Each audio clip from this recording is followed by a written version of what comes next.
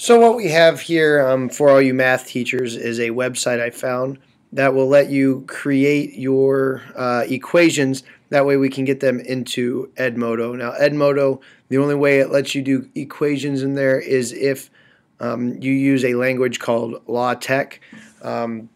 Spelled latex, but from what I've been told, it's pronounced LaTeX. I found this free online equation editor. I know that there are some that are paid out there, but until we make a further decision on our one-to-one technology, I wanted to go through this just to kind of explain to you how all of this works. So if you were to give a quiz or wanted to give some assignments on Edmodo, you would be able to use this to get your equations on there. So this editor is going to help me create my equation. Now, when you think of LaTeX, it's basically code, and that can be very difficult. So I'm going to walk you through a couple different equations that we can put in here and show you how to put those into a quiz. So I'm going to just stick with basic math right now. I know some of you, maybe in the higher levels, get into Greek, into relations, maybe some logic or different things here that you can see, but I'm just going to stick with our basic math functions for right now. So let's start and look at our first equation that I'm going to do. Let's say it's just a simple equation of y equals, let's say it's x squared plus 3.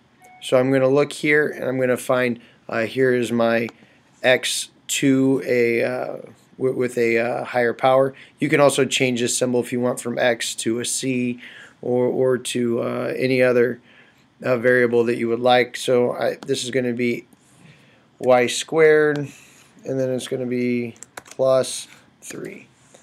So this is the actual LaTeX format right here. And we'll look at this at another equation here in a second. So all I'm going to do is I'm going to copy that and paste that into my quiz. Well, we've already seen here that I've done it before, so let me delete this and just walk through everything that we can do here. So my question prompt, I'm going to put my equation into the question, but we have to let Edmodo know that it needs to convert that from LaTeX. So you have to start your equation with bracket math in bracket and then open bracket slash math. So all I do is I just copy this and then paste it in front, and then I'll paste it at the end. I'll copy this and paste it at the end.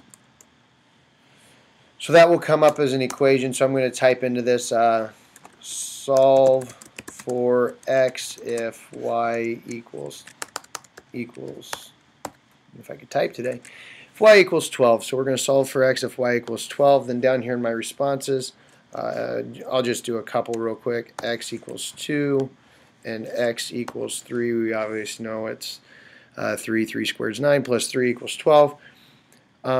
So I'm going to show you what this is going to look like when they go into the quiz. So preview the quiz. Go ahead and click start, and then you'll see here comes your equation up here. Y equals x squared plus 3, solve for x. Now if you really wanted to get into some advanced things, you would also put LaTeX down here for A and B. So let's end this preview and let's go back just so I can show you real quick. If I added the math beforehand and this was a LaTeX format, which this is, I can add that in there. So you can just add your equations into here as well. So now if I preview this quiz, I click on start, you'll see it loads and it puts it in there as the same format as this. You don't have to do it if you're just solving for one variable. You can just put your answer in, but if your answer is another equation, it would be important for you to put that to put the LaTeX in there as we go. So I'm going to end this preview. I'm going to leave the page. Now I'm going to go into a couple other more advanced things from this editor that I found. Let's say that I wanted to put in like a square root of a function. So let's say y equals, and let's say it's going to be some square root. So I'm going to put inside here what I want. So y equals the square root of x plus 3.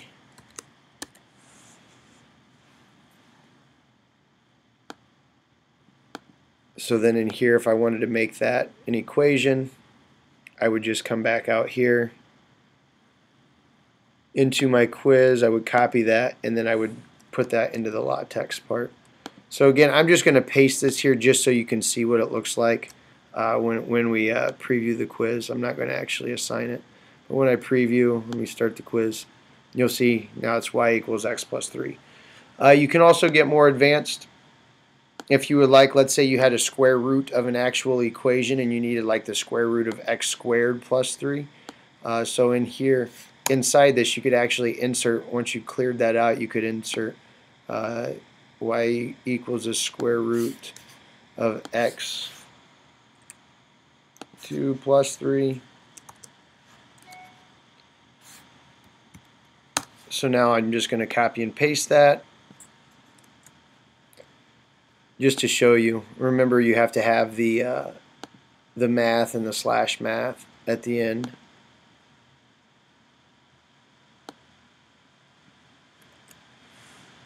Just so you can see what this looks like. So you'll see how it put that in there. So that's how you use the LaTeX in quizzes. That's how you would use it in assignments, anytime that you would want to post things. You can also do this, let's say that I didn't want to do this quiz, and let's say that I just wanted to post this on the screen and I wanted to get some comments from some students. I could literally just paste it onto the screen here. If I click here, and I'm going to do my bracket math, and in math,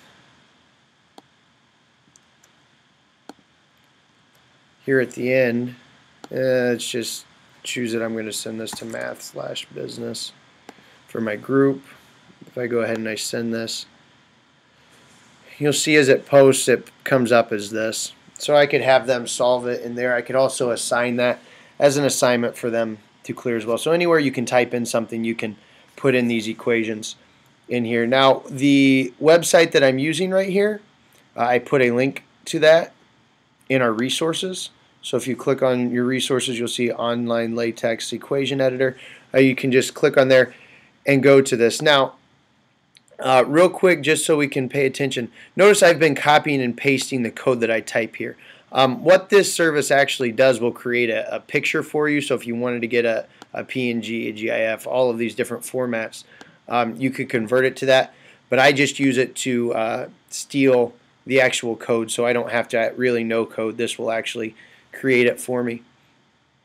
So that is what that is. I will also go ahead and I will add this into our resources as well, so you can come if you need to copy these two codes to make this work.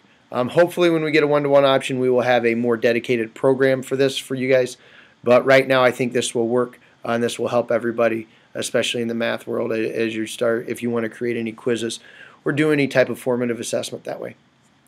I hope this helps. If you have any questions, feel free to email me. You guys all know my email address, or just send me a message on Edmodo, and we will make this work. Have a great day.